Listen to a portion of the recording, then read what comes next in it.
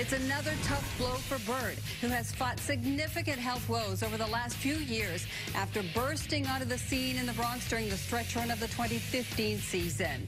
Earlier today, Aaron Boone was asked when Bird suffered this new injury. Not sure exactly. I would say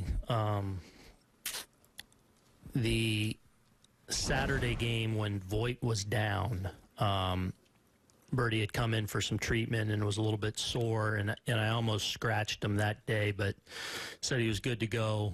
Got through that game. We noticed him limping a little bit.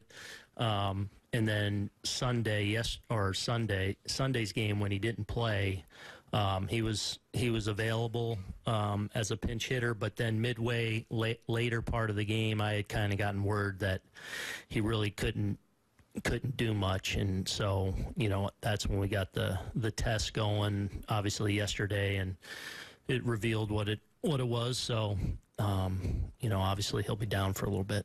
And what's your reaction when you just hear another player is injured and heading to the injured list? You got to roll with it.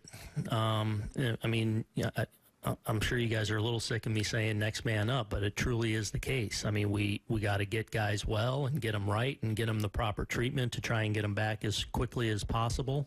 But it's an opportunity for somebody else to come up and have a chance to impact our club. And Mike Ford coming up today is off to a great start in AAA, a guy that we think we know can really hit the ball, and I think has a chance to really impact us this week.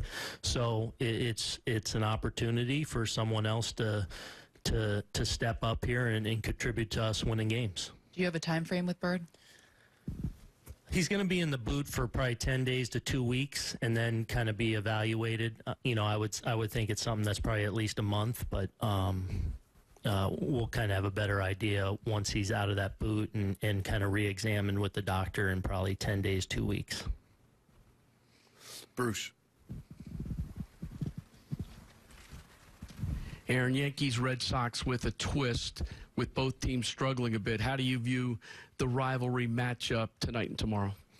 I view it as, the matchup, and, we got to do all we can to go in with the right game plan, the right frame of mind, and try and, obviously Chris Sale going, always tough on us. So it's kind of how I look at it is very surgical, and how we are going to approach and game plan and get ready for their lineup with packs, how we're going to defend guys, things like that.